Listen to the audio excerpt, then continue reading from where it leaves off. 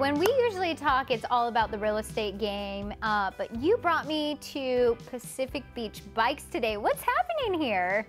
I mean, this is an awesome spot, and obviously sitting next to Dan Zapkowski, the owner, and been friends of mine for a long time, actually clients. I married them. Wait, what? You Believe it or not. You married you and your wife? Yes, my beautiful wife, Heather. Oh, that's fantastic. So, needless to say, you go way back. We go way back. We actually were roommates 15 years ago. Had some fun, rode bikes up and down the boardwalk and stuff, and had a great time. And then Dan and Heather bought a place from me a while back, stayed here in Pacific Beach, opened one shop, and then they've just transitioned to this awesome shop. Yeah, I mean, this place is spectacular. I see every thing on two wheels that you can imagine, but how did you get into the bike biz? Good question. BMX, that's where it all started. Was a huge BMXer growing up. I'm 6'7", weigh a lot, you know, over 200 pounds, and I break everything that I ride when I was younger. So I used to buy bikes, take them apart, put them on my other bike, and then ride them until they broke. And before you know it, I was selling used bikes out in the driveway. Mom loved it. So you were the local bike boss back then, and now you're bringing that passion here to Pacific Beach. So tell us about your new shop. So we just moved in February 1. We're down here on Grand Avenue next to Rubio's. Way bigger space. We've got about 1,400 square feet. We're able to actually stock way more bikes, a lot of BMX, a lot of cruisers, road bikes, rentals, you know, fixed gear, track bikes. So we have a little bit of everything. So your clientele that comes in, they're looking to cruise the boardwalk. I mean, I don't think you've been down there that many times, not many right? times, no. I don't think so. Have you seen the boardwalk? I mean, as you guys know, I've been here 27 years. So yeah, my cousins, I started cruising that back in the day. I got my first beach cruiser, and we equated it to about 7,000 trips up and down. What? So yeah. Yep.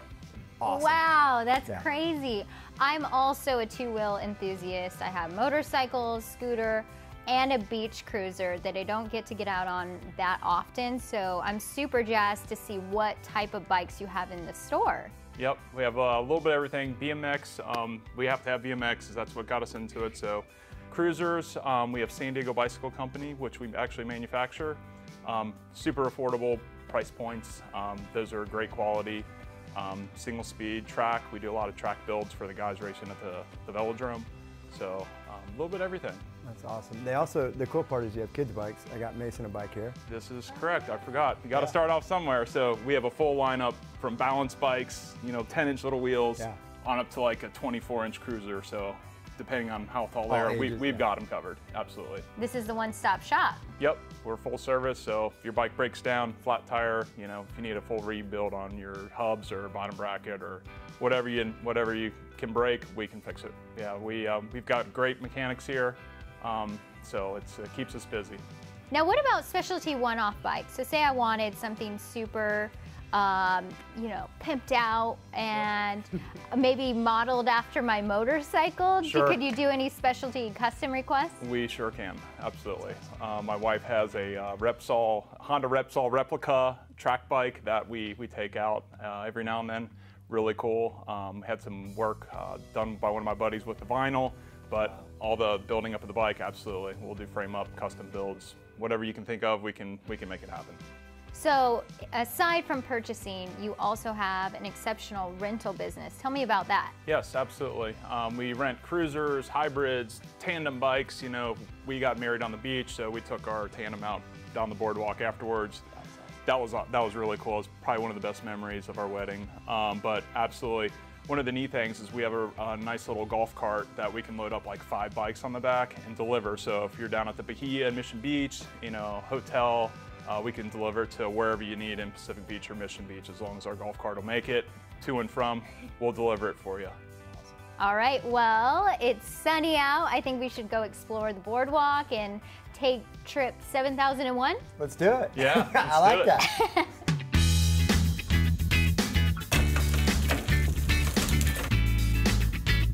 So I hear you guys are up for a beach cruise, huh? Always down for a cruise. Awesome. It's a great way to feel like a little kid again. Yeah. So what are you in the mood for? Well, this one definitely speaks to me right here.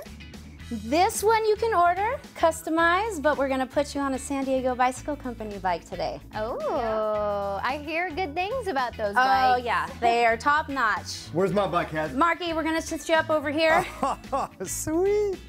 Gotta stay hydrated. I love it. Actually, my wife has this bike and she loves it. I do ride it every once in a while with the boys, but anyway, I think I'll stick with the matte black. Perfect, perfect. Yeah. Even All better right. because I actually want this one. Love Tiffany the blue? color, yes. And I think I'll definitely stand out on the beach. So Yeah, well, let's do as the locals do and go for a ride down the boardwalk. Get you guys some helmets, some locks. Keep it to the streets, not the sidewalks. Let's go have some fun.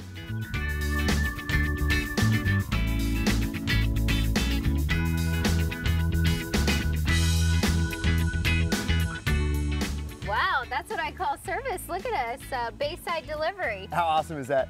Dano obviously owed me a favor based on me marrying him and Heather back in the day. So he dropped us off in the cart. Normally they just drop off the bicycles, but they'll do it anywhere here in PB Mission Beach. That's awesome. Yeah. Pays to know people, right? Absolutely. Let's go cruise. All right.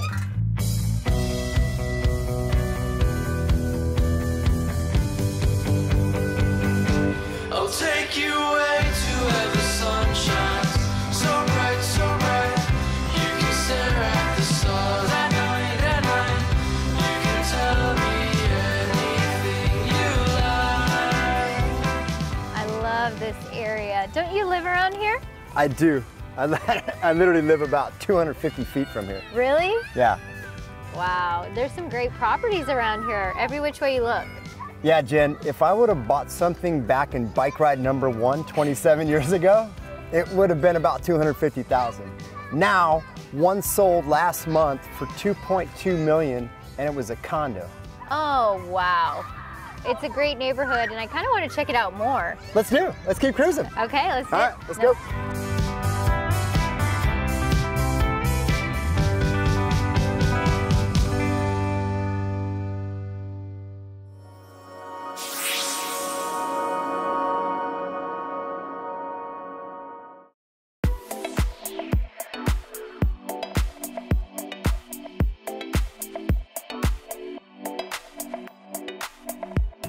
We are in Imperial Beach, combining three of the things that I love the most. But Jeff, how did you find this hidden gem? So I've been doing some work down here in Imperial Beach, and I've seen this place under construction, and I just had to figure out what was going on here. And so here we are at Mike Hess Brewing's Beer Garden. With the man, the myth, the legend, Mike Hess. Well, I'm just a guy, but yes. Thanks Hi. for Good morning. having us. Good morning. And morning. I'm so jazzed because we've got plates of tacos, French toast, we have beer, and we have the beach just a few feet away. Yeah. So why did you come down to Imperial Beach? I think you just kind of nailed it right there. But you know, we have built out locations on the beach. My wife and I met on Coronado, and one of the things that we've always been seeking as a brand and for a venue is a place where we could be near or on the water, but also have outside space. I didn't expect that we would find something that was as magical as this place with 6,500 square feet outside, but so this was definitely a treasure. But being able to come to IB and be in a not only beach town but also a Navy town. I'm a former Navy officer, so being where my people are was important, and we found this spot and we saw the potential here, and we were just, as soon as we saw it, I called the owner and signed the lease. I heard that this is the largest beachside beer garden in California, maybe? It's entirely possible. I don't know how many beachside ones there are in Northern California, so I'm going to say that's probably true. I Yeah. like it. Well, we're going with it as Yeah. the truth.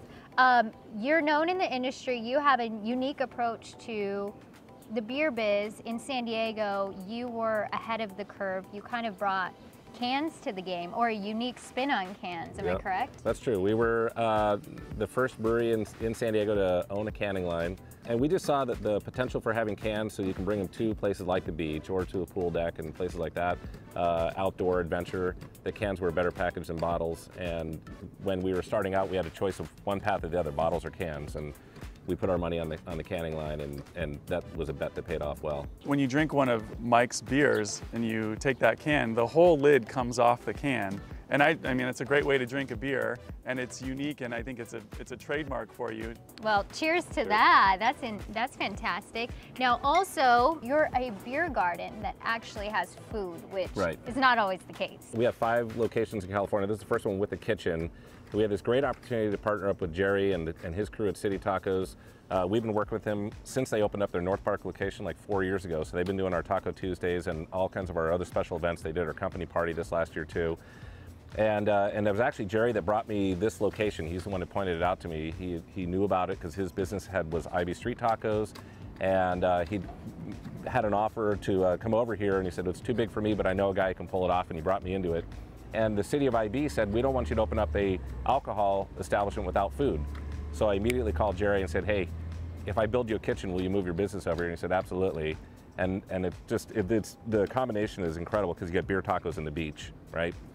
It's the trifecta. And I'm so excited to have breakfast here now. So we're open on the weekends, 8:30 till noon on Saturday and Sunday to do breakfast because you get eggs and omelets and French toast and pancakes. We have been here every Saturday, my family and I, even though we live slightly north of here. My kids are like, let's go to City Tacos for the breakfast. So we come down to the beer garden to get the breakfast. But the tacos are incredible.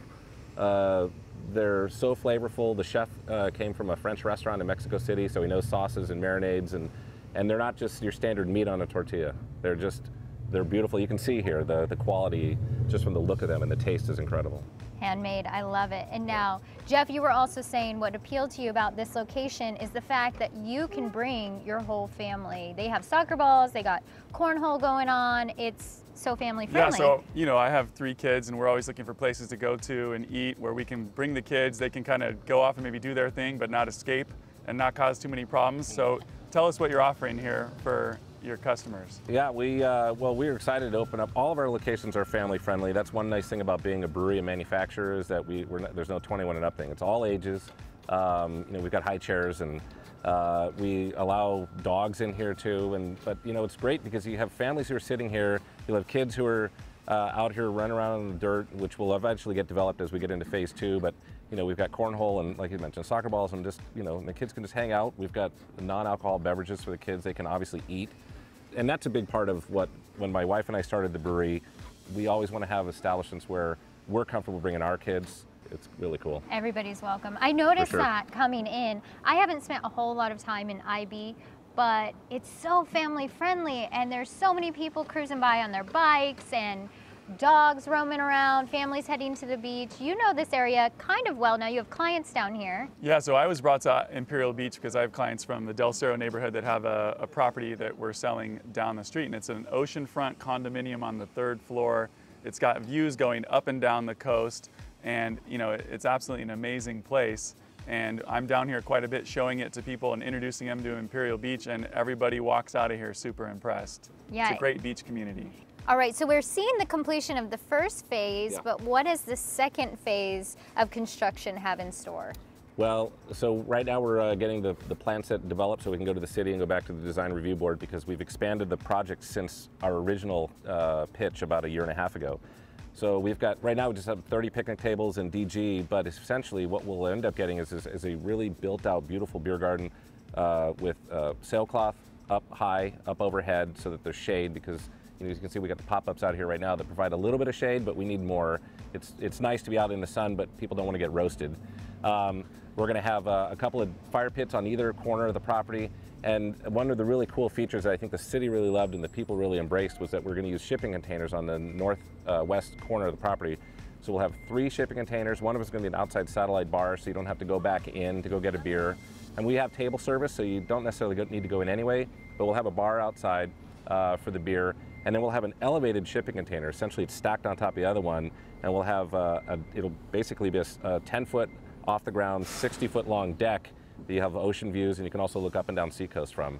It's covered, of course, seating inside and out. So the phase 2 development is going to be really epic. I think it'll bring a world-class establishment here to Imperial Beach. Wow, when do you expect that phase to be done? Hopefully by the end of summer for sure. And with the shipping containers, such a unique approach. I can't wait to see it. Yeah, they're going to look awesome. Yeah, absolutely. Well, cheers to your opening and to being on the beach and to feeding us this wonderful meal and these brews. So excited to be here. Thank you for having us. Glad to have you out. Thank you.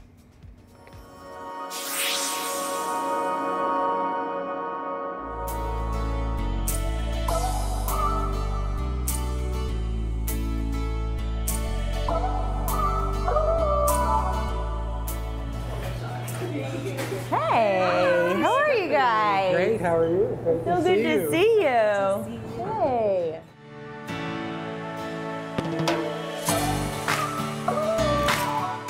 Stephanie, Emily, thank you for joining me today and introducing me to this great coffee shop in Point Loma. Where are we? We are at Cacao Coffee. It's Cacao on Coffee. Voltaire. And the coffee is great. So, wanted to talk about what you guys do for the community, specifically the military spouses community.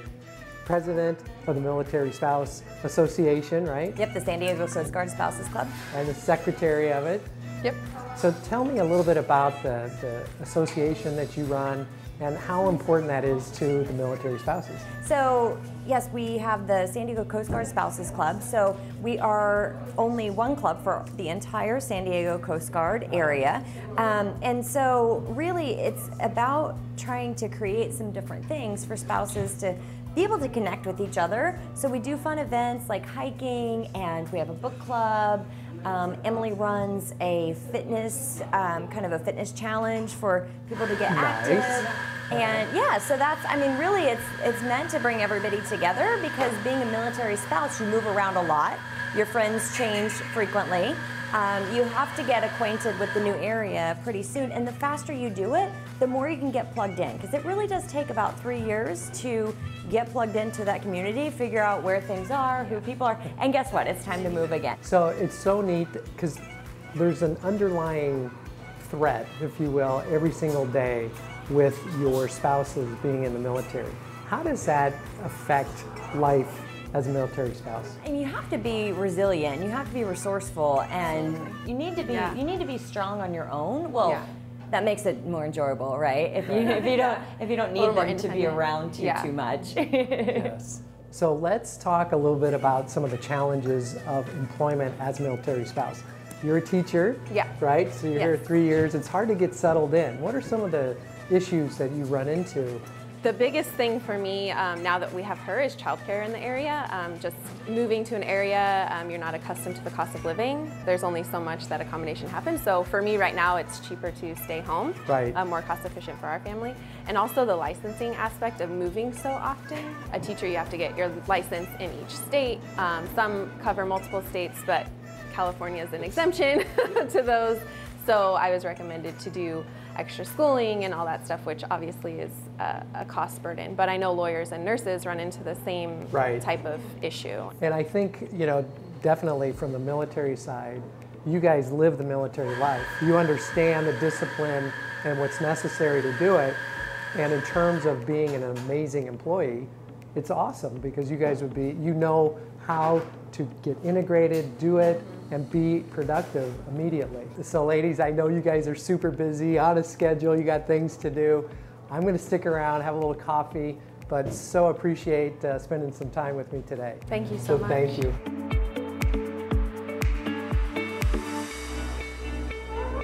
So Gladys, thanks for letting me back behind the counter and make some coffee. Tell me a little bit about cacao and what we're gonna make. What's your signature? We have more than one signature drink. First of all, we have our own signature espresso that we are really proud of. So we create around that couple signature drink. One of them is the cacao latte and one the Arabian mocha. I'm gonna go ahead with the Arabian mocha because sounds delicious. Yeah, the blend that we have and the spices is very unique and it blends very well with our espresso and our dark chocolate. So we'll make an Arabian mocha. Let's do this. So we're gonna start to get the shot ready. Then you can take the shot. That's it? Tap it. Like that? A little more like this way. Twist to make it flat. To make it flat? Here we are. Is that good? That's pretty good.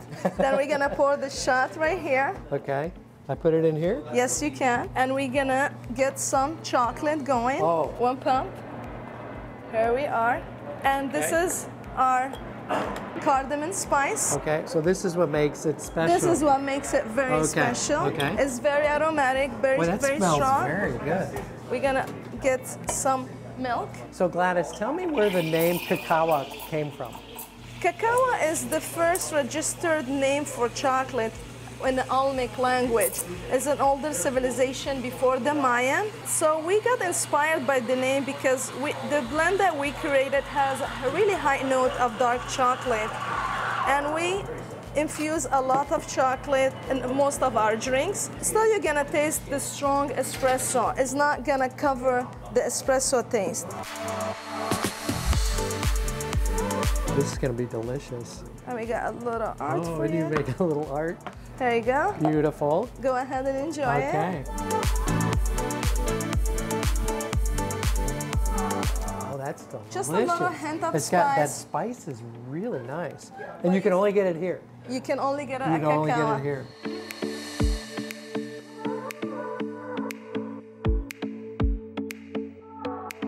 So Gladys, love the coffee. Tell us where you are and how you picked this spot out. We were more focused on being in a neighborhood, and we search around, and what we love about Point Loma is really a nice neighborhood that has a blend of everything, like the schools, the homes, is a touristy area, and because we're like small coffee shop, we're very family oriented. When a customer walks in, he's gonna feel he's very welcome, no pressure. We know their names, they know ours. We became like a community, family, friends, and this is what all about. The idea of partnering and be engaging and be part of this lovely neighborhood that is so welcoming and warm, and we're so grateful for that. Well, spending time, you're right in the heart of Point Loma.